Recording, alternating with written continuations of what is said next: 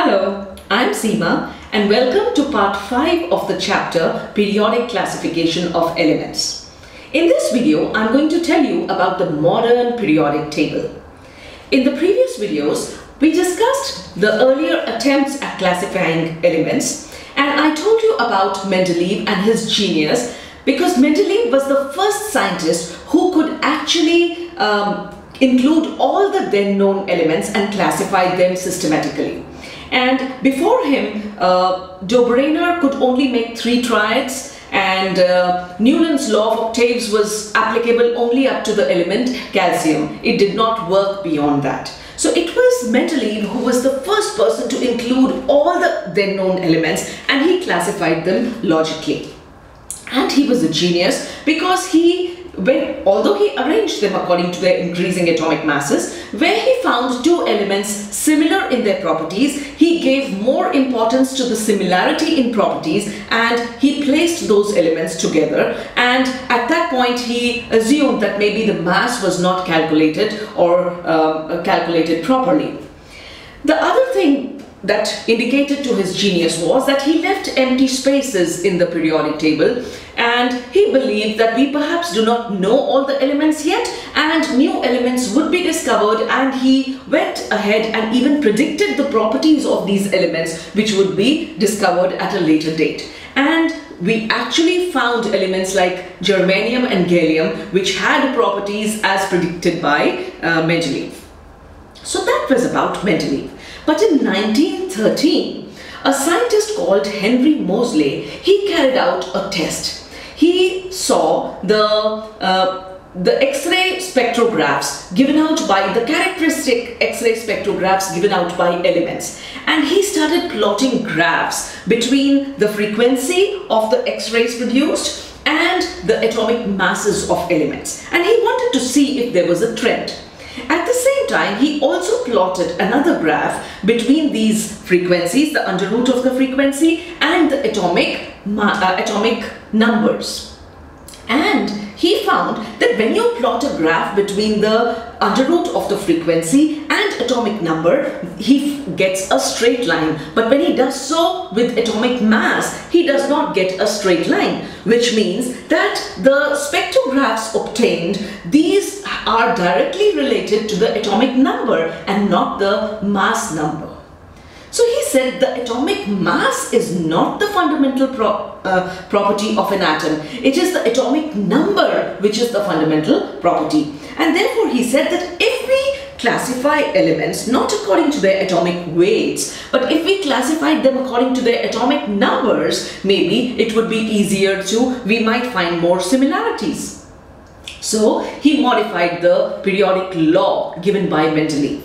Mendeleev's periodic law stated that atoms, the properties of elements are a periodic function of their atomic masses. So he changed the atomic masses and he said no, the properties of elements are a periodic function of their atomic numbers.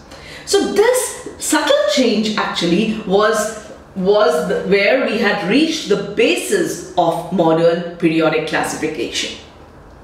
Atomic number is the number of protons in an atom, and in a neutral atom the number of protons is equal to the number of electrons, and it is the electronic configuration, that is the arrangement of these electrons in an atom, which decides the chemical properties of an element. We'll study about this as we go further. But it would not be wrong to say that the modern periodic table, the basis for the modern periodic classification is not the atomic number, rather it is the electronic configuration. Now this is what the modern periodic table looks like. This is how he made it, and it had 18 groups which were called vertical columns and 7 periods, that is horizontal rows. So these horizontal rows were known as periods and the vertical columns, they were called groups. There were 18 groups, and Moseley initially, when he named these groups, he called them 1A, 2A, 3A, 4A, 5A, 6A, 7A, and then there were 3 groups that were called 8. And then we had 1B, 2B, 3B, 4B, 5B, 6B, 7B, and then the last group was called the 0 group because this group was actually added later. In the modern classification, it was felt that this division of A and B is unnecessary. Rather, if we just number them from 1 to 18, it's easier. So in the modern periodic table, we accept these as group 1 to group 18. So the vertical rows were called groups. Now I want you to really understand how the electronic configuration is related to, and why do I say that this entire periodic table is made on the basis of electronic configuration. We had done in one of the previous videos we'd studied about the electronic configuration that the 1s orbitals fill up first. And then the 2s orbitals, then the 2p orbitals, then 3s, then 3p, 4s, 3d, 4p, 4s, 4d, 5p, 6s, 4f, 5d, 6p, 7s, 5f, 6d and 7p. Within these orbitals, all the 118 elements that we talk of today, the periodic table has 118 elements. All of these are accommodated in these orbitals. And they fill up in this sequence. The s orbitals have only one orbital and they contain 2 electrons. P orbitals have 3 orbitals, the p subshell has 3 orbitals and they have 6 electrons because every orbital has 2 electrons. D orbitals are 5 and they can have 10 electrons, and F orbitals are 7 and they can have 14 electrons. So we find, do you see I've written in different colors? Here when we start with the first element, atomic number 1 is hydrogen. Hydrogen has only 1 electron. If it has only 1 electron, that 1 electron goes to 1s orbital. So the first row or the first group consists of elements in which 1 electron goes in the s subshell. I told you that there are 7 periods. These 7 periods are actually the different principal quantum numbers. The first shell, the second shell, third shell, fourth shell, 5, 6 and 7. So these 7 are actually the principal quantum number. The first shell, second shell, third, 4, 5, 6, 7. So hydrogen has 1 electron which goes to the 1s shell, therefore it is placed in the first group. Now helium is the second element. It has 2 electrons, so the second electron also goes to 1s. So helium should actually, hydrogen and helium, although they've been placed here in the periodic table, there's a little, they are abnormal. Hydrogen, although is placed at the right place, that is, it should be with the group where S1 is the configuration, 1, 2, 3, whatever be the principal quantum number. It actually does not resemble the properties of these elements. And helium, although it should be placed here because it has 2 electrons in the 1s orbital, it has been placed here where it does not resemble the configuration of the rest of the members, but its properties are similar to those. So hydrogen and helium, when we study the periodic table, we would like to leave them and then study about the rest to understand the trends.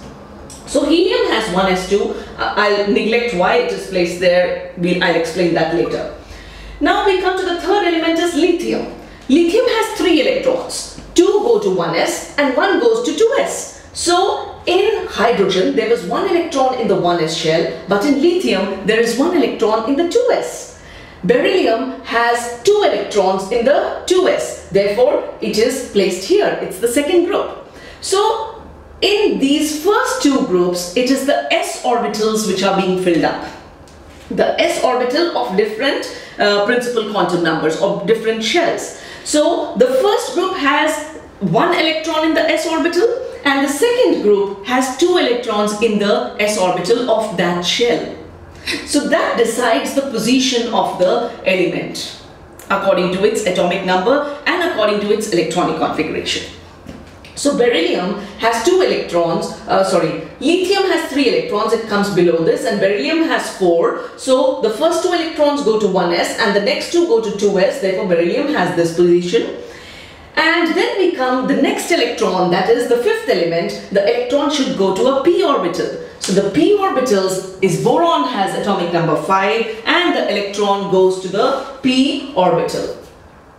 So when you have 5 electrons, this 5th electron should go to the p orbital. The configuration of boron, what should it be? It has 5 electrons. 1s2, 2s2, 2p1. So 2p1 comes here. Carbon has 1s2, 2s2, 2p2. It comes next. Then this is 2p3, 2p4, 2p5, 2p6. After that, the p orbital is filled up. So we notice that these six groups are actually the p orbitals being filled up. These two were the s orbitals being filled up, and then these six are the ones where the p orbitals of that particular shell are being filled up. And the same pattern follows as you go down, only the shell changes. After 3p, 4s. Do you see here? 4s, 2 electrons go to calcium is the 20th element. 20th element means 2 plus 2 plus 6 plus 2 plus 6 and 2 here. That is calcium. The next element, electron should go to 3d. Since the next electron should go to 3d, therefore scandium has 1 electron in the 3d orbital. And these are 10 groups. There are 5 d orbitals and the 10 groups are here, the 10 electrons. 1, 2, 3, 4, 5, 6, 7, 8, 9 and 10. So here we have the d block. We call it the d block elements. And after here the d orbitals are being filled up, and then after the I might have to continue, this video might break, so I might have to continue explaining this in the next video. Please bear with me. So the 3d orbitals, they are 10 in number.